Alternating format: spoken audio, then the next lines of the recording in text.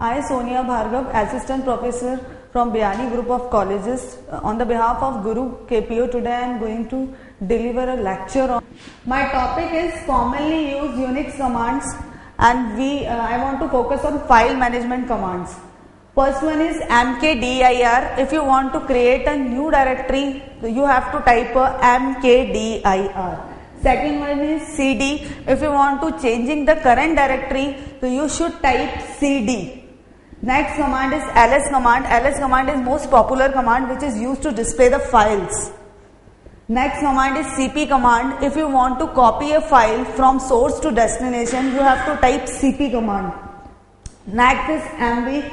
If you want to change the name of a file, you have to type the file name in a computer. Next is rm command. Rm command is used for delete the file if you unwanted files if you not required. Next is change mode. If you want to controlling the access your file, then you have to type chmod.